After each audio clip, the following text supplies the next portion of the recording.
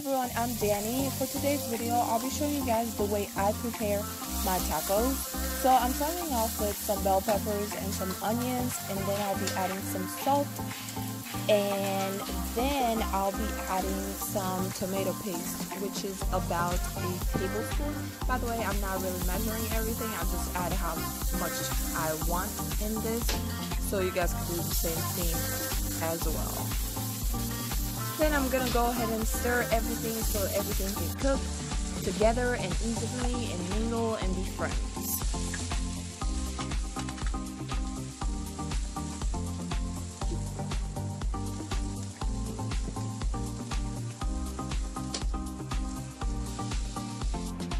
Now I'm adding my ground turkey.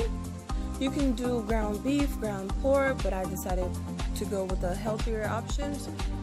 And in my ground turkey, I have other colors of bell peppers. I have red, green, I have some green onions, some yellow bell peppers, orange, literally almost the whole colors on the rainbow.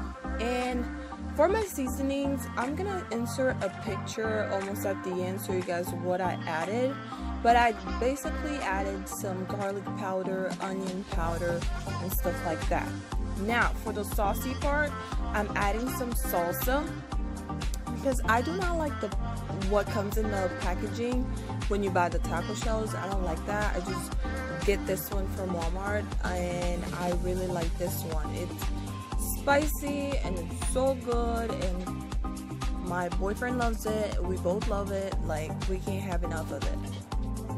Now, once I've added the meat, I'm just gonna let it sit and cook. It took about 10 to 15 minutes to cook everything, which was great. So it's a very easy, fast dinner option for you guys. So if you guys like it, you should try it out too. I know everybody loves tacos. I love tacos. My boyfriend loves tacos. By the way, that was the picture of the seasonings, and that is the last view of it after it was cooked. It was so good. And then with the tacos, I add some tomatoes.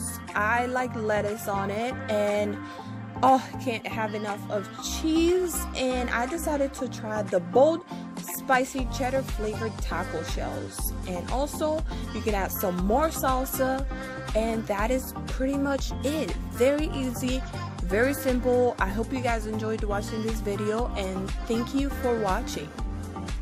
See you guys